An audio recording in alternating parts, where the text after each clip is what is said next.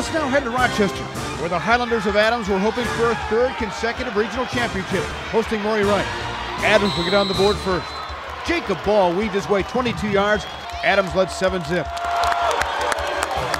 Midway through the second quarter, the Pilots used a little trickery to get on the board. Dominic Douglas found a wide-open Brad Parker. Wright found themselves down 17 at the half. The Highlanders would not let up. Ball found John Sturzinger for a 32-yard gain. That would set up another Ball touchdown, one of his 3 scores. Jacob rushed for 124 yards in the night. Wright could not solve the Highlanders' D either. Dominic Douglas tried to make something happen, only to lose the football. Adams pounced on it. The Highlanders win 45-7. They'll take on Brother Wright.